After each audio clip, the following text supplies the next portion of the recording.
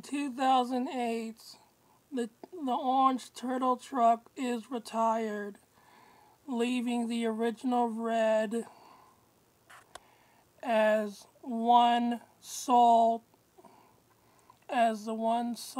for the team racers, taking over the truck, running it on the former blacksmith chassis. Aaron Basil and Ryan Huffaker drafted in to share driving duties, touring with team owner Pablo Huffaker and his gravedigger. Despite not being invited to World Finals 9. Hold on. Oh, wait. Never mind.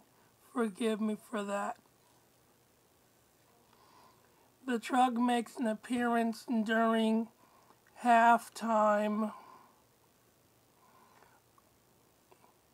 encore between the first and second rounds of racing, with Randy Brown driving it.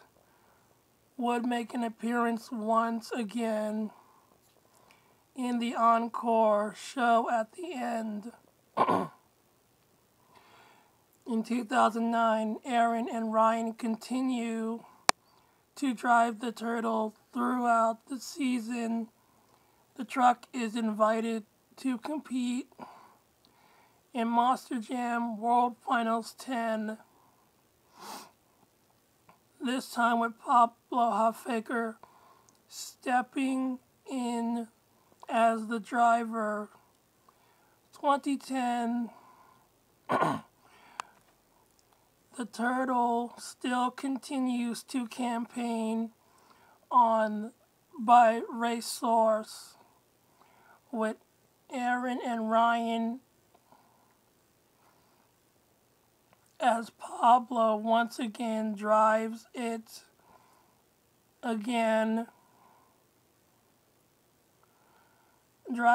in World Final 11 for that year's European tour.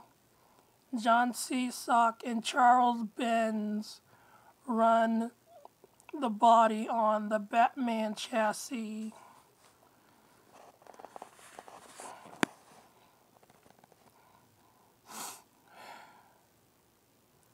Alright, in 2011, Aaron and Ryan moved to El Toro Loco, and Joey Parnell becomes the new sole driver for the season.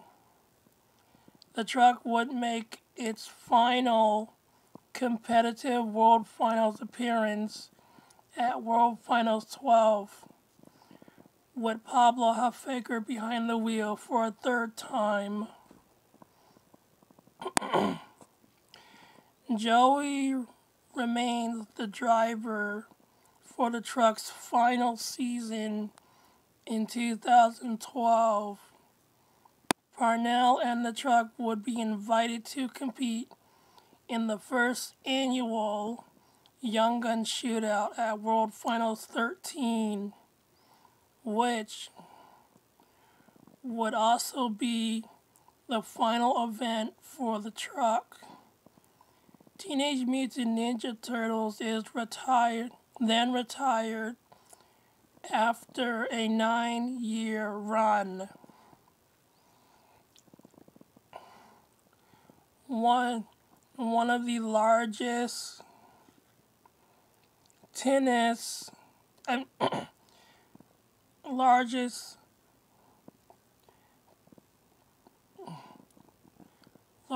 tire tennis for a sponsorship. Excuse me if I cannot read it. There's the World Finals appearances. and Joey moves to Superman the following year. The design for the Hot Wheels diecast were almost completely different from the actual truck.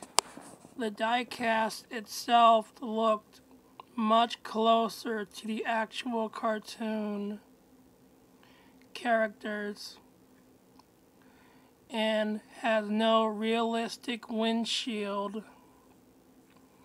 It also featured the TMNT logo on